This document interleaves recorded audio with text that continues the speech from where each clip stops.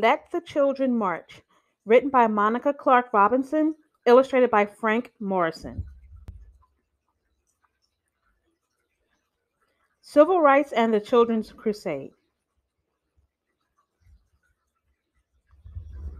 1963, January 14th. Governor George Wallace makes his inauguration speech calling for segregation now, segregation tomorrow, segregation forever. April 3rd. The first organized sit-ins take place at downtown lunch counters. April 12th. Dr. Martin Luther King and other protesters are arrested after leading a nonviolent protest for demonstrating without a permit.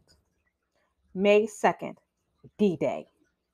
The Birmingham Children's Crusade begins. By the end of the day, 973 young marchers are jailed. May 3rd, Double D-Day. More protesters are arrested. Most of them are under 18. Commissioner Bull Connor authorizes the use of high-pressure water hoses and police dogs to control the crowds. Close to 1,000 are arrested. May 4th through 9th. Protests escalate as more adults join the marches. The jails are at maximum capacity, with thousands of young people imprisoned. May 10th. Dr. King and other protest organizers reach an agreement with city leaders that began the process of desegregation. The Ku Klux Klan holds a rally, and the home of A.D. King, Dr. King's brother, is bombed. May 19th. The school board expels many of the student demonstrators, but a federal judge overturns the expulsions just 3 days later.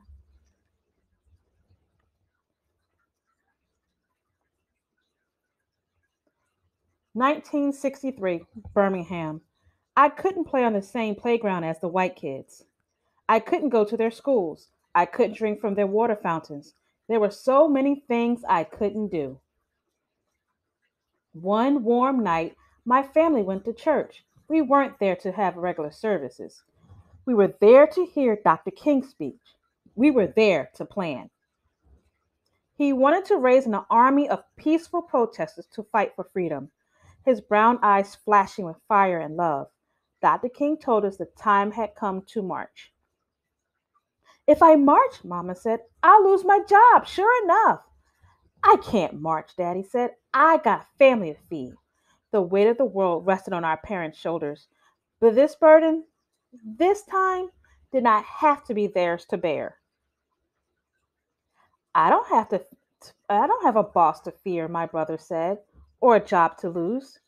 We can march this time. We'll be Dr. King's army, I said. I'll be fine, Daddy, I promised. Don't worry, Mama. Dr. King didn't like the children being put in harm's way. He was a daddy too, after all, but he said that though we were young, we were not too young to want our freedom. Let the children march. They will lead the way. On May 2nd, a sunny Thursday, boys and girls, brothers and sisters, cousins and friends, we all met at the church dressed in our best, feet ready. In a silence so loud that all you could hear was my racing heart, we began to walk. Hand in hand we marched, so frightened, yet certain of what was right for freedom. The path may be long and troubled, but I'm going to walk on. Would I be heard? Would we be heard? Would it all be worth it in the end? I wanted to run from the angry faces in the crowd, run from the danger, run from the fear.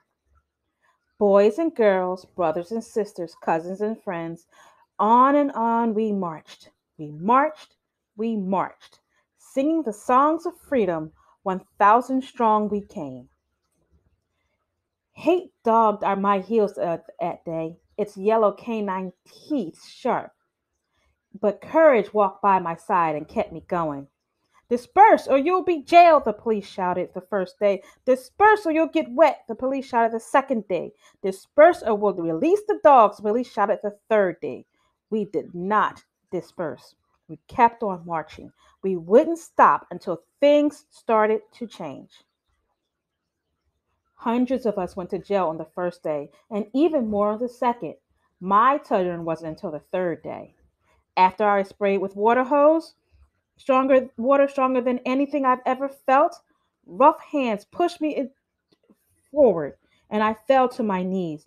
And in the police wagon, I was going to jail. Dr. King reassured our parents. Don't worry about your children, he said. They're going to be all right.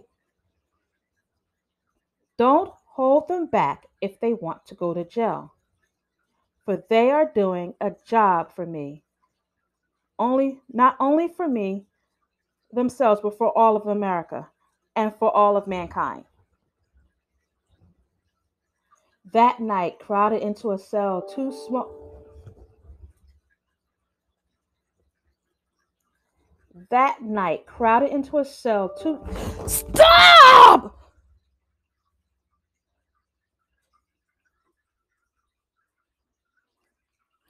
Damn it!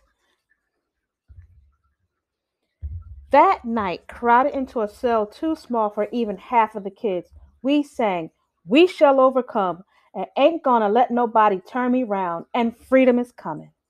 Our parents couldn't be there with us, but we still sang, wrapped in the proud and loving arms of our ancestors.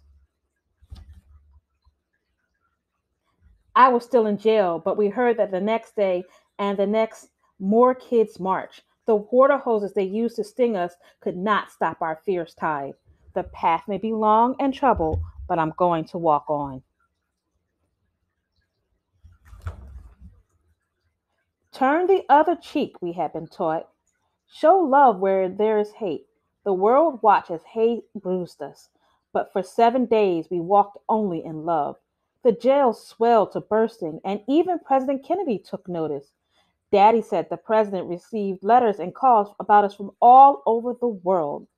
Our march would become a memory, a small part of a larger story. But we had been heard, and the seeds of revolution were sown. 2 days and nights I stayed in jail. Some stayed even longer. When I left, I was tired and sore. My best dress was ripped, but my smile was wide as the Mississippi River. I had made a difference. I'm so proud of you, baby girl, Mama said. Your march is what made them see. With nothing more than our feet, voices, and courage, we had done what others could not. Change was right around the corner. We felt it like a cool breeze in an Alabama August. On May 10th, the great news rang out. Dr. King had reached an agreement with the white leaders of the city. Desegregation would begin. 1 month later, I was playing in a playground I'd never been allowed to before. 2 months later, my family ate dinner where we'd never been allowed to eat in before. Our march made a difference. We children led the way, singing the songs of freedom. 1,000 strong we came.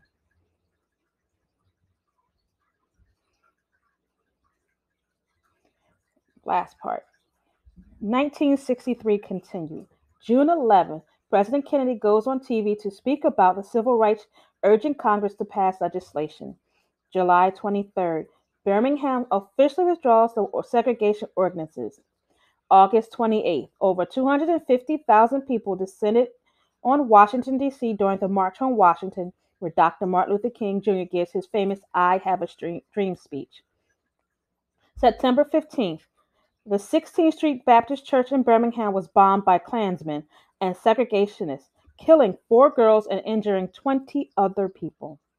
November 22nd, President Kennedy is assassinated in Dallas, Texas. 1964. July 2nd, Congress passes the Civil Rights Acts of 1964, which outlaws discrimination based on race, religion, sex, and or national origin. October 14th, Martin Luther King Jr. is awarded the Nobel Peace Prize. 1965, August the 6th. The Voting Rights Act ended practices that had barred African Americans from their right to vote. The path may be long and troubled, but I'm going to walk on.